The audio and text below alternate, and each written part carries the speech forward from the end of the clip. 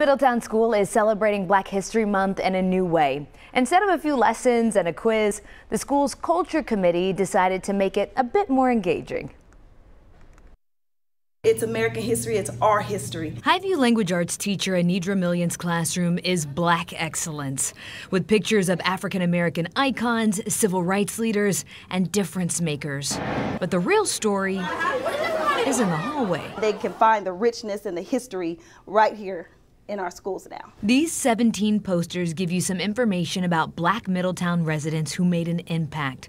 Rumor has it they used to belong to the city, but went missing and somehow ended up in Highview's storage closet. They've kind of been, in a sense, revived. Jennifer Gleason, who's also a part of the committee, came up with the idea to have students learn Black history in a fun way, sending them off on a scavenger hunt. When kids are engaged, they're learning, they're taking ownership, they're understanding, they're connecting. It's a whole different ballgame than just reading and regurgitating questions. He became a spokesman. That's cool. If the kids complete the scavenger hunt and get all the questions right, they get a prize.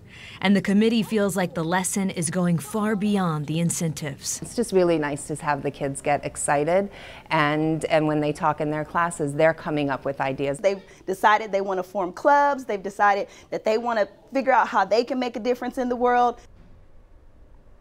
What a great way to engage young minds. I thought it was very cool. Yeah.